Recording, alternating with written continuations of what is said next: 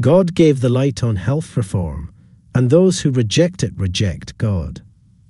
Warning, we are given warning of Christ's second coming and of the destruction that fall upon the world. Those who heed the warning will be safe. Dear child, I see how indifferent you have been lately with a lot of things. And even though you have said you are, okay, so many times I know you are not.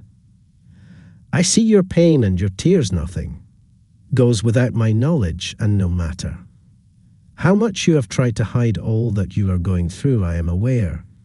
Just because you are going through this, face this pressure, and just because you are at your lowest now doesn't mean that things will never get better.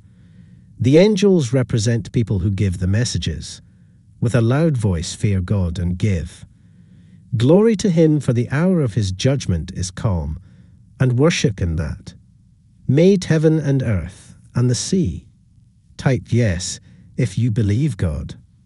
Hey devil, today is not your day, and tomorrow isn't looking good either. God is on the throne. Amen.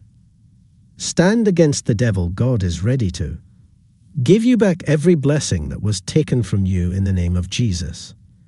He saw the best in me when everybody else could only see the worst in me. God says things are going to start falling into place. You will be happy again. Your dreams will come true. The things that was meant to break you will only build your faith.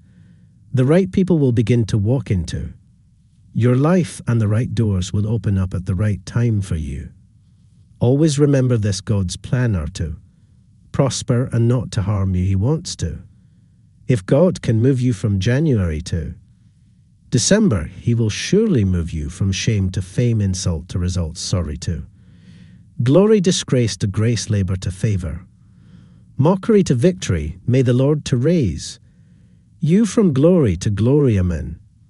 The God of peace will soon crush Satan under your feet. God says, pray and let it go. Don't go ahead of me and think you can help me by manipulating or forcing the outcome. Just trust me and know that I have great plans for you.